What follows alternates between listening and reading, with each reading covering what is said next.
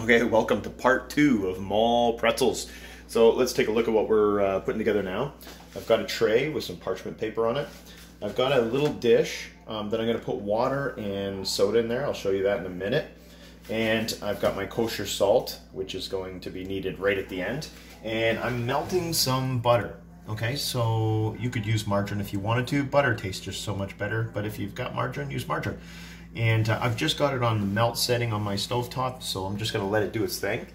And let's take a look at the dough, and it has risen, and it's looking pretty good. So we're going to get ready to roll these and bake them and enjoy them. See you in a sec. All right, so now we need to prepare the dip. Okay, we're going to prepare the dip and get that ready. And this dip is basically, it's very similar to what they would do for bagels as well. And I'm kind of thinking, should I do bagels at some point too? But I think the recipe is very, very similar to this. That process of letting it rise in a humid environment would be called proofing. And most bakeries, and actually easier for you to understand, if you go to a Subway and you watch the unit at the back where they cook the bread, it actually acts as a proofer first. So it's a very humid, warm environment and allows things to rise really nice and doesn't really put a shell on the outside. It keeps it nice and moist. And then when they bake it off, it's really, really, really good. But bagels and pretzels are usually dipped in this first and then they're baked. Okay, so what we're gonna do is, I'm doing again a half recipe dip, but I'm going to put water in here. The temperature doesn't really matter. I like it just a little warm to start so that I can dissolve my baking soda. So I'll grab a tablespoon. If you're doing the full recipe, you're gonna put 2 tablespoons.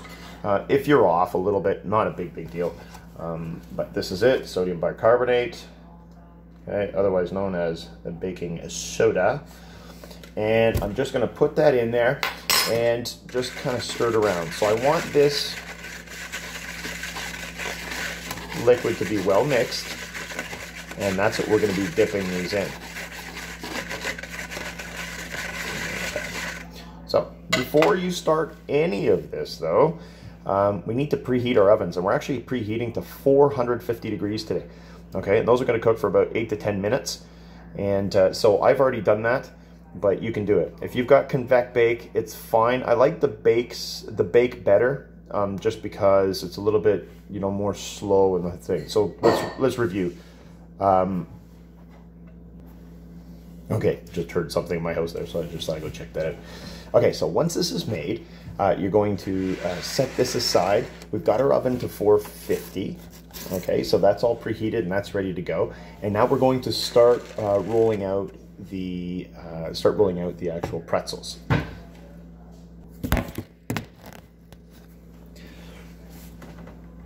Okay, so here's the dough. I'm just gonna pop that down. I don't really need too much flour or anything like that on that. If it's really sticking, then you can add just a light dusting, but I wouldn't go too heavy on that. Okay, so just keep that in mind. So what I'm gonna do initially, and you can see it's so light, it's so beautiful. If you've done the full recipe, okay, I like to just sort of make a log, like that, and then I'm gonna divide that up. But if you've made the full recipe, you're gonna cut that into 12 pieces.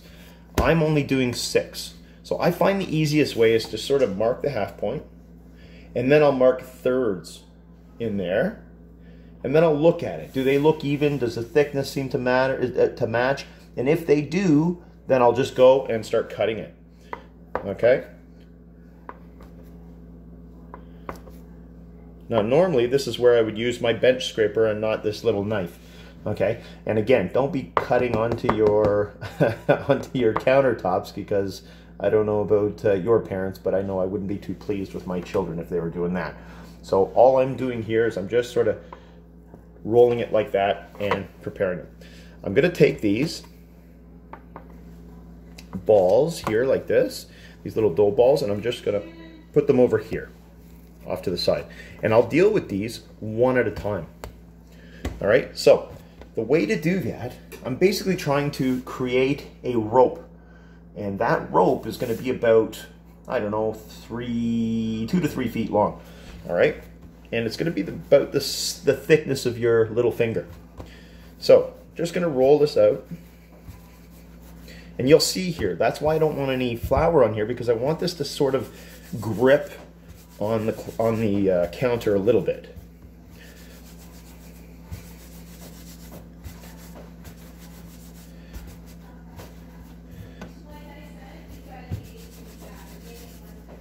Okay, now once that's done, okay, and I'm trying to go with the same thickness here all the way through.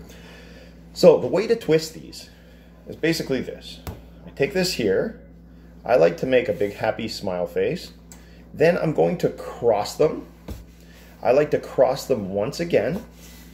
And then what I'm going to do, so you can see there's a loop here, 2 crosses here, and you could do 2, 3, you could do more if you want.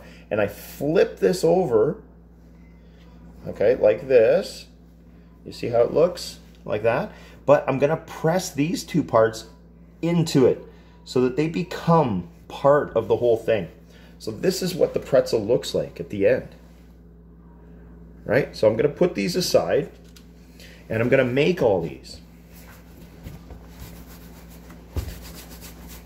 So I'll just show you another one.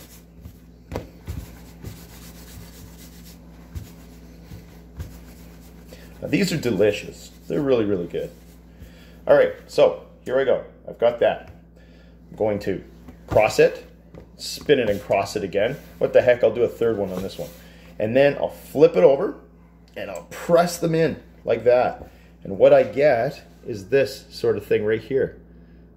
All right, so see how these parts here are pressed right in? I press it through, almost all the way through. And then I'll lay that out. Okay, I'll make the rest of these. And then I'll show you the dipping process, the baking, and then we're going to butter them and put sugar. I see, I'm thinking sweet too. And you could do that. You could do sugar in the raw. You could also do cinnamon sugar, or you can go on the savory side, which is what I'm going to do with the salt. And you could also put some garlic in your butter when you coat it. The important part is that that melted butter is ready as soon as you come out. I don't have my pastry brush, but ideally in a perfect world, as soon as that comes out, brush it with the butter, drop the salt on it, and there you are. But we're gonna do it with a little spoon and my fingers. Okay, see you soon. So this is my dipping liquid, so just to remind you, the baking soda and the water. And all my are ready, okay? All my pretzels are ready. Now you could let those rise even more. So you could let them sit. So our dough sat for about an hour. We could also let this rise even more. They will grow in the oven as well. Okay, these are big, so it may not look like much. And again, this is half the recipe that I'm posting for you. So what we're going to do is we're going to dip that really, really well, put it on there. The only thing that I would suggest, if you dip them, they get dipped and they go right in the oven. Do not dip them and let them sit out for a little while. They will become part of the paper here. Even though it's parchment paper, it will stick and it will become part of the paper and you'll be pretty disappointed. So what I like to do is I like to even stretch these out a little bit more. And I'm just going to dip that really, really well. I'm going to try to let all that excess liquid fall off. And I'm going to lay it out. I'll do the same for all of them. Okay, and again, I'm going to try to stretch them out because this will grow and they'll all sort of jump together. This is how I like to do them. Some people make them really sort of wide so they're not too dense. And because this will almost come out almost like a bun. There'll be some spaces in it, but not too big. All right, I'll do that. Again, dip that really, really well. Let that excess come off.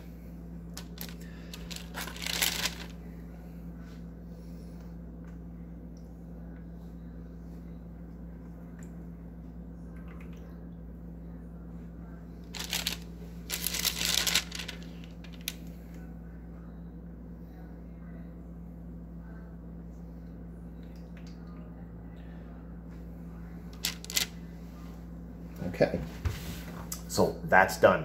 They are dipped, they are ready. I'm going to put those in the oven right away and I will see you guys in about 8 to 10 minutes. Oh, and make sure that you're putting them on the middle shelf. Middle and bottom is always okay for your baking. Never put it on the top shelf. Okay, so just make sure you're trying to get to the center of the oven. You're trying to get to that middle part where you're not going to get everything burnt on one side or anything like that. So that part's very, very important. Okay, 8 to 10 minutes. See you. So the moment of truth has arrived. So it looked like more for 10 minutes on what I'm doing here. So just keep an eye on it, and when you get a nice brown on it. I don't like to go too deep brown, so it's not going to look exactly like what you'd find in a hockey rink or something like that. But anyway, I'm going to pull these out, and as soon as we do that, I'm going to take my melted butter. I don't know if you can, yeah, you can't see it, and my kosher salt. So I've got some coarse salt there. If you've got that, if you just have table salt and you have to use that, you can. I mean, there's no big deal. The coarse salt is just nicer because it spreads out and it doesn't give you that sort of strong iodine flavor that you might get from table salt. So let's get these out and see what they look like.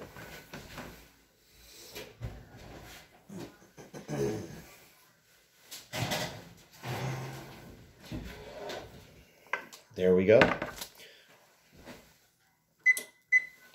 So as soon as they come out, I want to hit them with butter. So if I had my brush, I would just brush them. But what I'm going to do now is I'm just going to just coat it this way in butter. And you can hear that beautiful sound. Oh my God, gorgeous.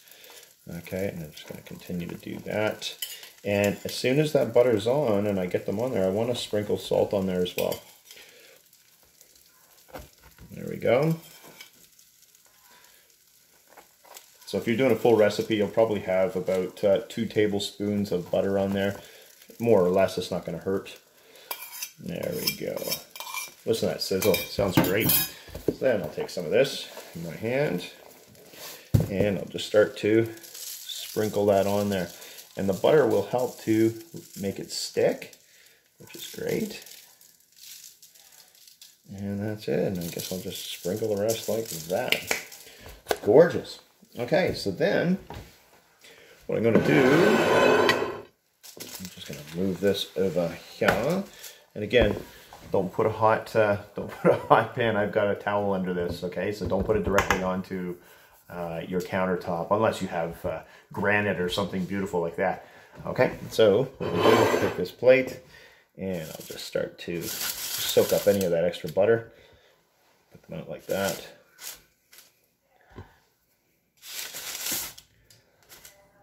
Gorgeous. They're a little hot, which is beautiful. There